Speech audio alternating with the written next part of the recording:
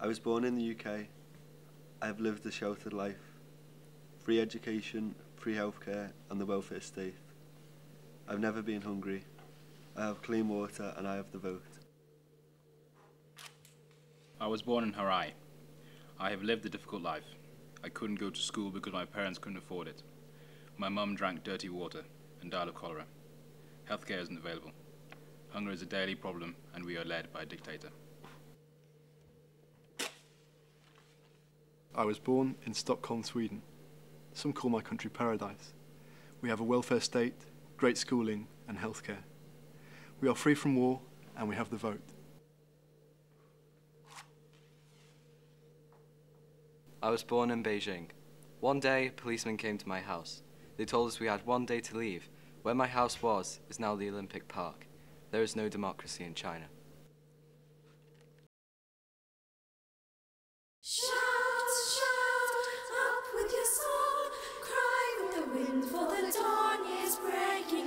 March, march, swing you along, white glows our banner and hope is waking.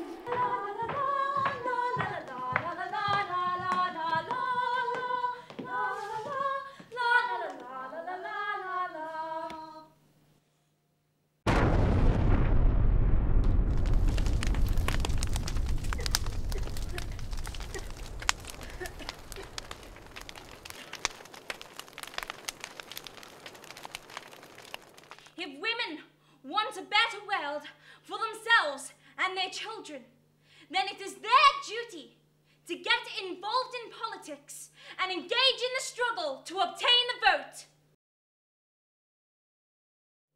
Where, after all, do human rights begin? In small places, close to home?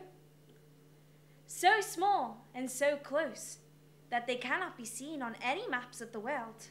Yet, they are the individual world of that person. The neighbourhood he or she lives in. The school or college he or she attends. The factory, farm, or office where he or she works. Unless these rights have meaning there, they have little meaning anywhere.